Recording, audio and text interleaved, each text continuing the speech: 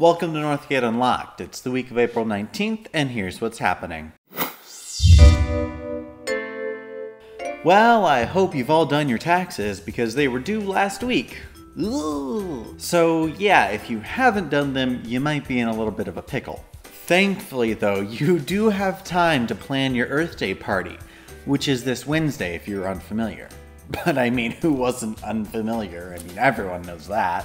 Speaking of parties, Overflow Youth is having a blast from the past this Friday. From 6 to 10, this 50s themed movie night will be filled to the brim with Coke floats, popcorn, and people pointing fingers at each other and saying "A" just like the Fonz. Hey! Hey! Hey! I mean, you get it, right? We'll be watching the musical sensation Hairspray, so if you're in junior high or high school, be sure to bring your friends and a smile.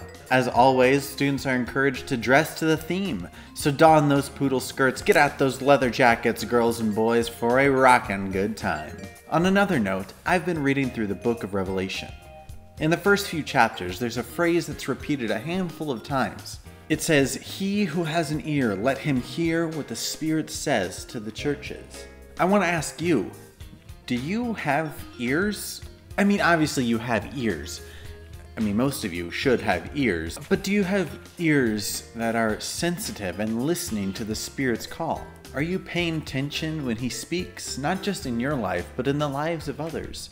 Are you learning when He teaches those around you? The Holy Spirit is alive and active in this world, teaching, guiding, directing, celebrating the life of Jesus all the time. It's up to us to listen and obey when He calls. And in the meantime, keep it tuned to NorthGate Unlocked.